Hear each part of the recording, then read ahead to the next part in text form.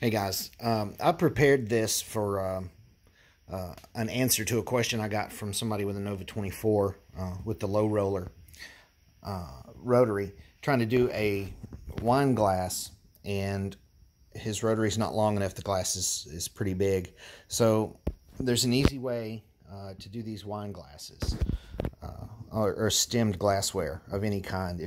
I'm gonna put this down for just a second. If you'll notice, let me get it past this notch. I had to get the base on the other side. So this is really what you want to do. And then you keep going until it raises up off the frame like that.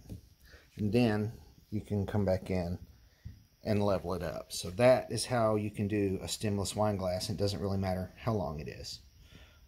So I just thought I'd show you that. That's also can work on the other models. Now there's a stop plate that's normally here, and you have to remove that, and then you'll notice a notch here that will facilitate this particular application. Hope that helps. Thanks.